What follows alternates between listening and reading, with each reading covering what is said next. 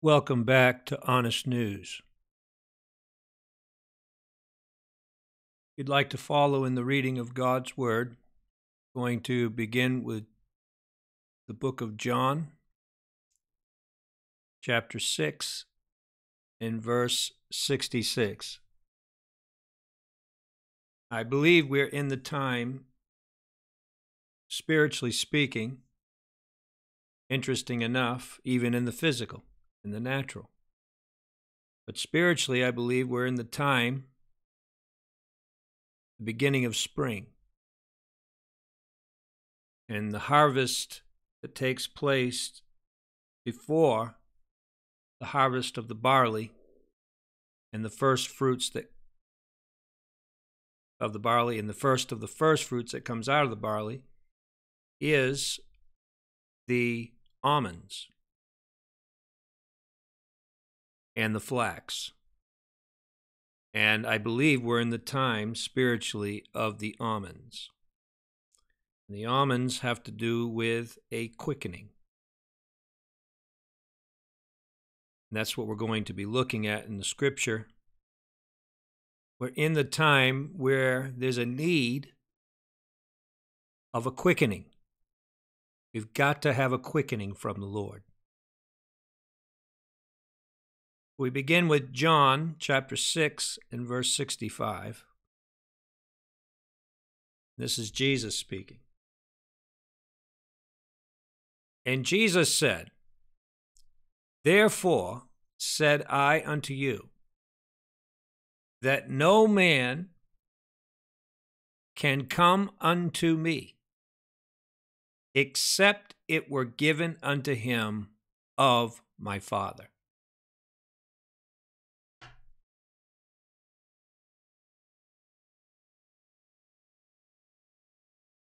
From that time, many of his disciples went back and walked no more with him. From that time, many of his disciples went back and walked no more with him. Let's pray. Father in heaven, we thank you, God, for giving us direction and leading us and guiding us into all truth by your Spirit. We pray, Lord, for the anointing of the Holy Ghost that destroys the yoke, that this word will be sown into the hearts of your people. We plead the blood of Jesus as we minister your word. In Jesus' name we pray. Amen. From that time, many of his disciples went back and walked no more with him. These are not the world. These are his disciples. And notice the 666. Without question, this is a warning. This is a warning to us today. We know that man of sin is coming, that wicked. We know the mark of the beast will soon be issued. From that time, many of his disciples went back and walked no more with him. Jesus turns to his own 12. Then said Jesus unto the 12, "Will you also go away?"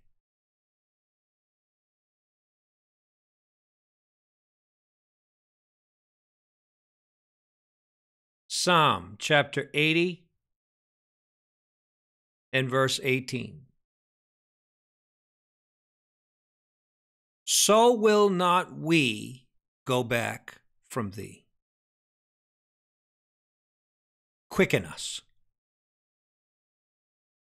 and we will call upon thy name.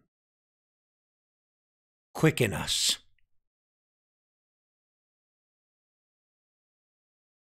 we will not go back from thee. We will call upon thy name.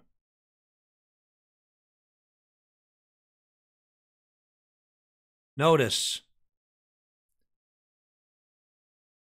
Jesus said, no man can come unto me, except it were given unto him of my Father.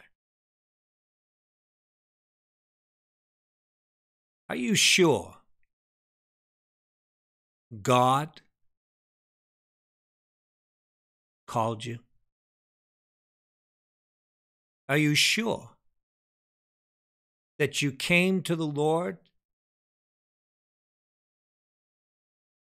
by the Spirit?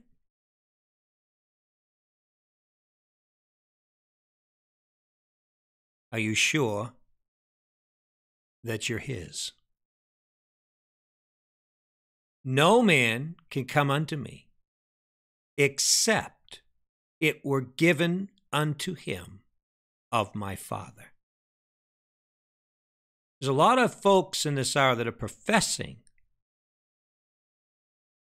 listening, professing to know Jesus.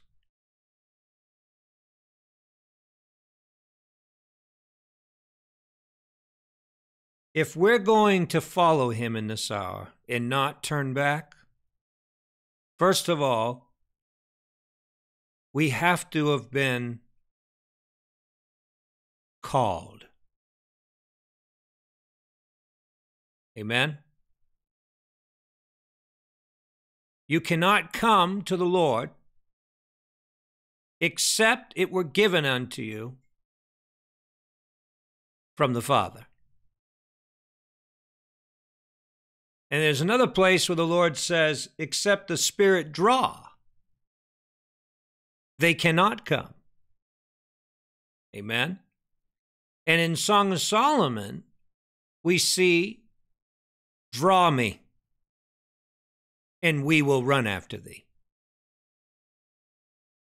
You cannot come to the Lord, you cannot be saved if the Holy Spirit did not draw you. Amen. It's not about turning over a leaf, a new leaf. Amen. It's not a New Year's resolution. This is not something where you add the Lord to your bucket list. Something to do. This is not a hobby. Except it were given to you of the Father. Are you listening? It's the same thing Jesus said to Simon Peter. When Simon Peter said that he was the Christ of God. Jesus said, flesh and blood didn't reveal that unto you, but my Father which is in heaven. And upon this rock, a revelation of Jesus Christ, the rock, I will build my church, and the gates of hell shall not prevail against it. You cannot be saved if the Lord does not save you. Amen. You're not saved just because you say a few magic words. This generation, there are those out there that think, oh, I said just the right word. The minister got me to repeat after him. Amen? If the Father did not reveal to you the Son through the Holy Spirit, you're not saved. This comes by revelation. And let me take another step. This comes by a conviction. And that's what we're dealing with today, a quickening. Conviction, a quickening. I was not saved because I decided I wanted to be saved one day. Amen? I remember my experience. I was convicted of the truth. Nobody had to tell me. No man, no mortal man had to tell me that I was a sinner. The lights came on. God revealed to me. I knew I was a sinner. and I began to turn to Jesus. Are you listening? And from that point on, I began to follow Jesus, and there was a regeneration that began. Being born again of the incorruptible seed of the Word of God. That's not something man can do. And that same Spirit that drew you, the same Spirit that you was given life, conceived of the Spirit, born of the Spirit, is the same Spirit that must quicken you and I more than just once. Amen. We need to continually be quickened by the Lord. If we're not continually being quickened by the Lord, by His Spirit, and we will learn that is by His Word, we're going to go back, people. We're going to go back. That's what we do. That's what this ministry is all about, is giving God's Word, not the letter of the Word, but the Spirit. Amen? To quicken you so you won't go back. To quicken you. To keep you convicted of the truth. Amen. Not condemn you, but to convict you. To bring conviction so that you know the truth. No matter how dark it gets, there is a reality in Christ Jesus. Amen. He is the truth. Praise His name. You don't learn that from man. Let me take another step. You don't just learn that from a book. And I'm talking about the Bible. You don't just learn that from the Bible. Jesus said, you search the Scriptures. You think in those Scriptures you have eternal life. He says, but those Scriptures testify of me. Listen, but you will not come to me that you might have life. Amen. Glory to God. You got to come to Jesus. He that hath the Son hath life. He that hath not the Son hath not life, but the wrath of God abideth upon him. Amen. So you don't have to go back if you are quickened, given life, quickening of the Spirit. Glory to His name.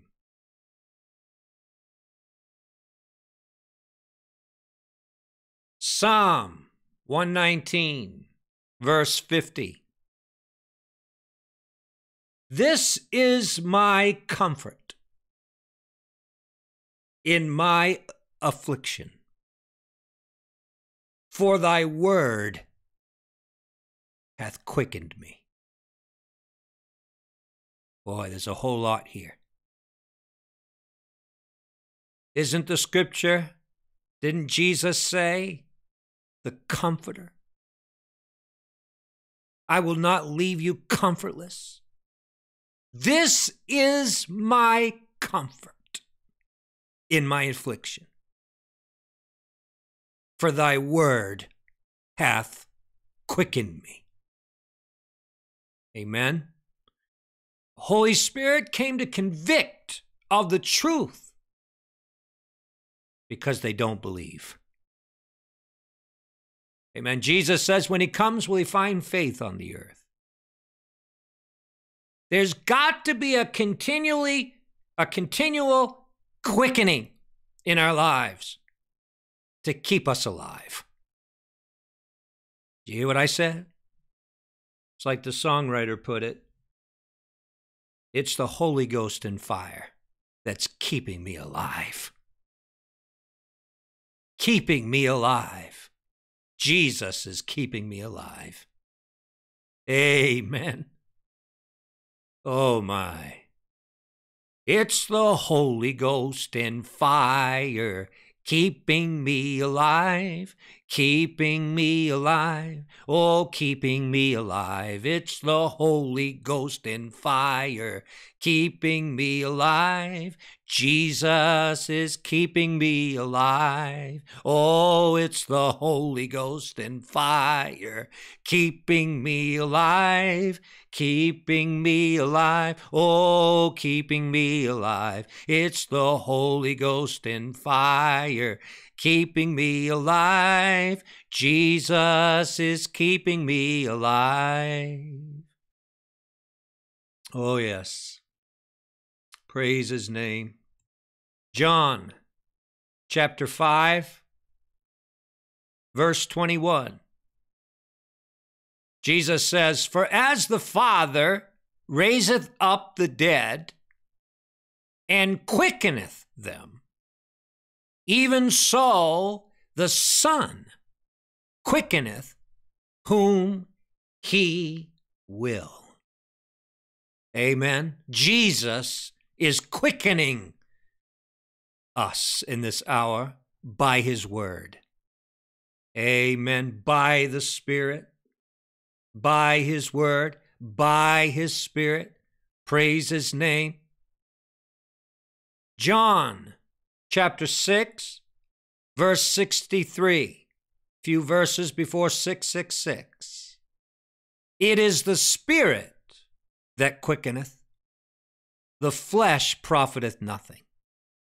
The words that I speak unto you, they are spirit and they are life." Amen. It is the Spirit that quickeneth. The flesh profiteth nothing.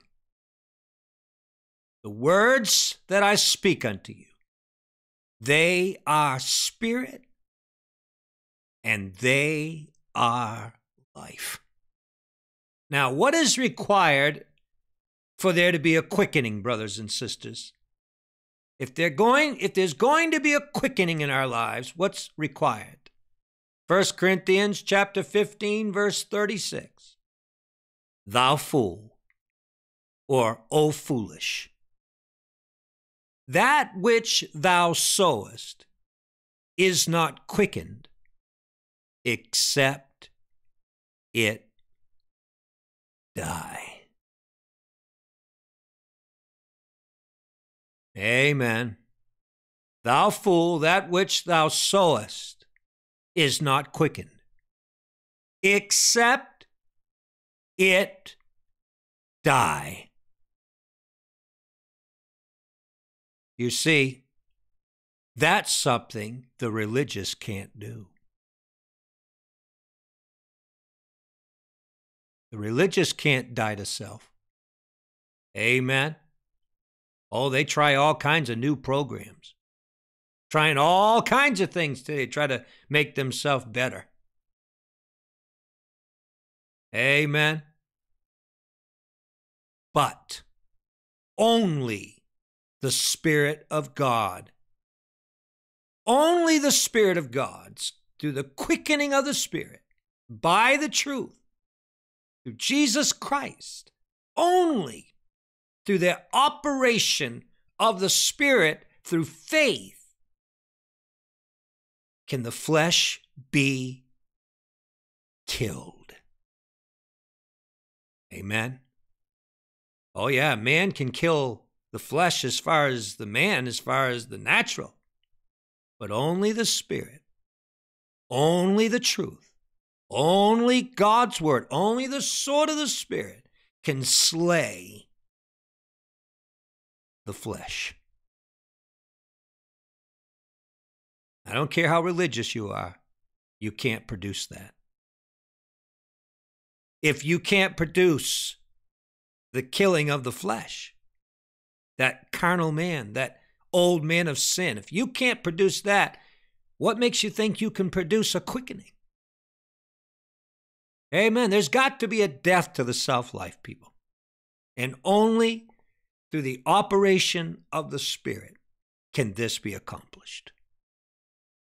Amen. It's the Spirit that quickeneth. Amen. The words of Jesus Christ, which are spirit and life, will kill the flesh. That's why those that are in the flesh don't want to be around those that are in the Spirit, because they don't want to die. They don't want that flesh to die. Remember in the Old Testament, when God, the Father, when God Almighty was speaking from the mount, it was on fire and smoke. The people cried out to Moses and said, we don't want to hear his voice, lest we die. We don't want to hear his voice. We're going to die. Are you listening, people? And there was a cherubim with a sword placed to keep the way of the tree of life.